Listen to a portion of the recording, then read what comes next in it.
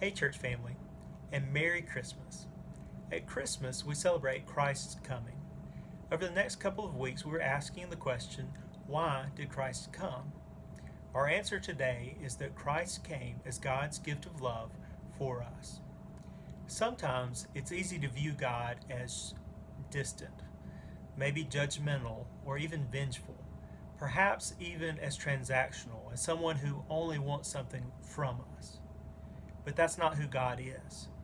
And in order to reveal his true nature, God sent Christ as a gift of love for us. In John 3:16 we read, "For God so loved the world that he gave his one and only Son, that whoever believes in him shall not perish but have eternal life." God loved, God gave. We believe, we receive. In Romans 5:8 the Apostle Paul writes, "But God demonstrates his own love for us all in this: while we were still sinners, Christ died for us." We deserved judgment, but God gave us love through Christ.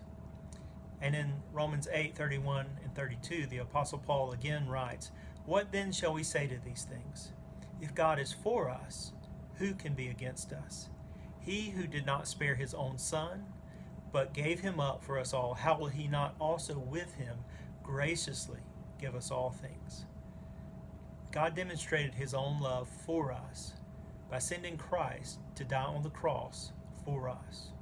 And if he did that for us, surely he will give us all things that we need. As we celebrate Christmas, let us give thanks and dwell on the truth that Christ came as God's gift of love for us. Enjoy your time with Jesus today.